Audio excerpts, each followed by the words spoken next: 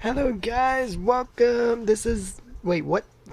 Hello guys, Zach Wolf here, and today, the only reason why I'm showing you a PS Vita video right now is because people are having trouble with this problem, which is called the blue light of death on their PS Vita fat models. So yeah, I'm gonna show you guys how to fix that. So basically, you just put your PS Vita in sleep mode, which some people do, and then it does this. Give it a minute.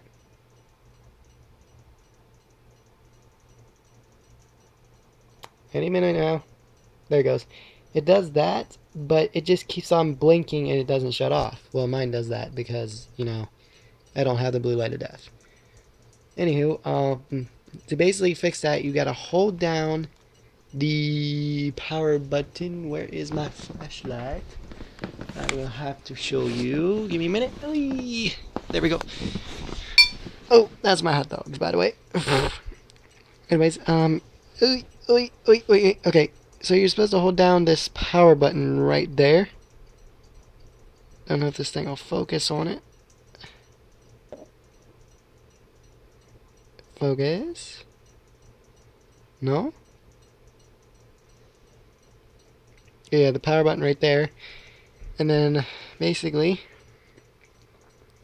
after you see the power light stop blinking, like, hold on, like that, if you see it stop blinking, let's do that. Basically, what you do now, to fix the blue light of death, you press, oops, you gotta go in safe mode, of course. Oh, look at that. That's a cool looking effect. Yes, it's got fingerprints and stuff all over it because I use it a lot. Anyways, you go here to the power button right here, and then you press this you press R1, and then you press the PlayStation button right here. Okay, let me give you a little demo. I'll just set you guys right there. So basically, power button, R1 button, and then the PS button. So you press all three of these.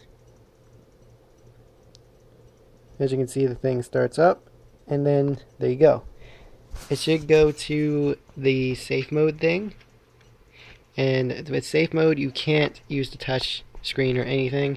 You got to use the D-pad right here because you can't also use the joystick. You got to use the D-pad.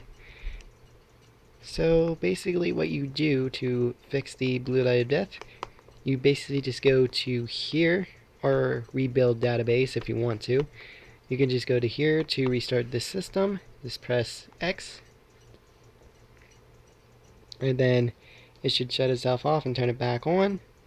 And then this should happen, and then your little blue light of death problem should be fixed. And then it should go to the menu screen right here. Just peel that off. And yes, I got a picture of Nick. And then it should read your game like this, and then boom, you should be good. And then you can go back to playing like Mortal Kombat or whatever, or like go back to playing like Mortal Kombat or whatever. But yeah, guys, that is basically how you fix the blue light of death on your PS Vita. If this video helped you, give this a big giant like, a thumbs up right there, big old thumbs up. And yeah, guys, and then maybe if this helped, then you can go back to gaming on your PS Vita without the wretched blue light of death.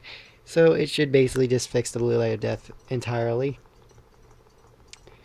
So yeah, like I said, now that's fixed and everything, like I said, you can rebuild the database just in case, but if you just press restart the system, it should just work just fine.